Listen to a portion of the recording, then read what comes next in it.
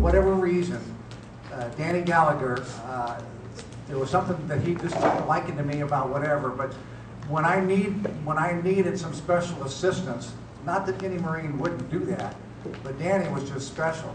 Because Danny, and I'm going to explain a couple of situations that Danny did, and because of that, I'm here today. If Danny didn't do those things, I wouldn't have been here today. In fact, I wouldn't have made my 19th or perhaps not even my 20th birthday. But just so you have an understanding of how important that person was, and that God put that person in my life to be able to, for whatever God's reasons for wanting me to have, this lifetime that I have had, to be where I am today, from where I was then to where I am now. And Danny was a special person that God put in my life. The first situation, we were going out about 4 o'clock in the morning. It was very dark, no moon, and we were going to have to cross this gorge, and it was a blown out bridge, and there was this thin railing that you could walk on, but that was it. Well, by the time this happened, I was already losing my vision from an injuries to my head that had occurred a few months earlier. And when I got over there and realized what I was going to have to try to do, I did no way. I knew I'd fall. I knew I'd fall in that gorge, and there was just no way I was going to make that gorge, crossing over that blown up bridge with this little skinny railing. And I couldn't even see the railing in that kind of light, and we didn't have any. But, so I just thought, you know what, forget it, I'm not going. Danny was across this. He had crossed the gorge, and he was on the other side, and the word began to pass that Smitty wasn't going to be coming over it. He's going to stay in this village. Now, the village was supposed to be an unfriendly village, so I was in a predicament where I could try to cross that gorge and fall in my death, or I'd stay in the village and try to take my chances with whoever was going to be there that might try to harm me. The word got up ahead that Smitty wasn't coming, he's staying. And Danny, hearing this, recrossed the gorge, came to me and told me, Smitty, we got to cross the gorge, you can't stay back. And those of you that all know my personality and know how stubborn I could be and tough I can be about that, even at 18 years of age, I said, no, Danny, I can't. If I try to cross that, I'm going to fall. I might as well take my chances with the people in this village, because if I cross that, I know I'll fall.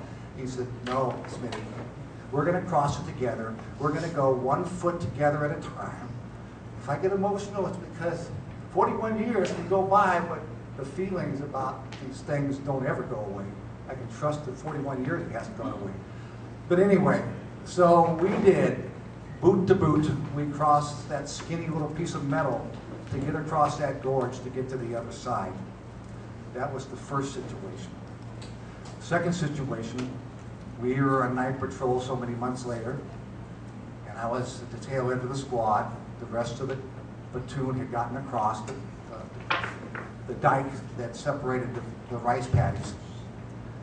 In the process of going over, and Danny was already across already. He was already in a safe position, and the machine gun opened up on him.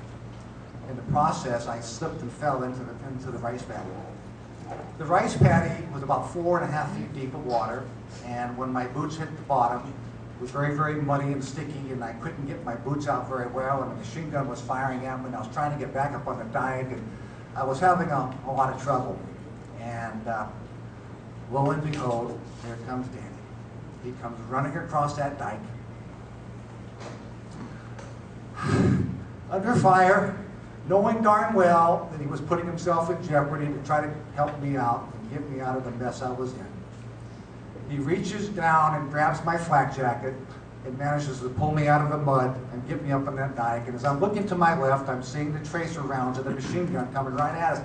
And I still, to this day, when I think about that situation, I still can't figure out how they missed us. I mean, I could see the tracers coming because it was dark, and I could see the tracers coming at us, but I couldn't figure out why we weren't getting hit. And then we proceeded, to run across the rest of the dike to get to the safety. That was number 2. Number 3, I was nearing the end of my tour. Danny had gotten there a little bit after me, so he was going to be around for a while longer. In a few weeks to go on my tour, our unit was asked to go on another operation into an area that was supposed to be cleared. There was possible VC, and But what happened when they got, what happened before we left, each platoon had to leave back somebody in the platoon in the rear area to help out in the rear area while the rest of the 3 platoons were going on this mission. And so when he came, I was in the 1st platoon and Danny was in the 1st platoon. When the lieutenant came to the 1st platoon and asked for volunteers to stay back, nobody would volunteer. Nobody wanted to stay back.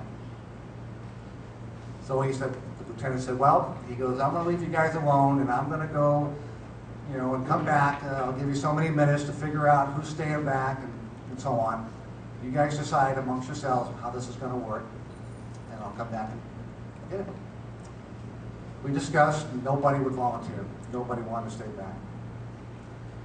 Unbeknownst to me, Danny and another Marine decided that, you know what, Smitty is short. He's having trouble seeing. I began losing my vision in Vietnam after my head injuries so many months back, March and April. And here, this was January of the next year. And those 2 guys, those 2 Marines went to the lieutenant and told them about me and that I was having trouble seeing and getting around and doing. Not that they were complaining about what they had to do to help me get by, because all Marines do that for all Marines, no matter what. But they said, no one's going to volunteer, please slice Smitty. And we think he should stay back. He's got this situation, he's short. There were other people that was about as short as I was, but anyway, the lieutenant came back and said that I was going to be staying back. And of course, I got very belligerent. I disrespected him, which I should have never done. But I was upset because I had made it that far. I had 2 more weeks to go, and I didn't want to leave my guys. Because as we learned in Vietnam, the more experienced Marines that had gotten through everything, no matter how, they were the ones that helped the younger ones coming in how to survive and get by, and just make it through. And of course, I got upset about this, and I said, sir, I'm not going to stay back. I've gone this far. I am not going to leave this platoon with 2 weeks to go on this last mission. And of course, as all officers will tend to do, he got very steadfast, and he just flat out told me, he goes, I'm not asking you, Smitty, because I'm giving you a direct order. You don't have a choice in this. Of course, after that, I realized that I pushed too far and that I needed to step back a piece here. And I said, sir, all right, sir, I'm doing this reluctantly only because you've given me a direct order, not because I want to do this. Regardless of my being angry or upset, I still felt I needed to be military. I needed to do what the military taught me to do, and so I did. A couple of days later, I had written a letter to Danny to make sure to tell him to keep safe and do what he needs to do to be okay. And unfortunately, that letter never got to him because the day before the letter was taken out, a booby trap was set off by another Marine, and Danny was killed.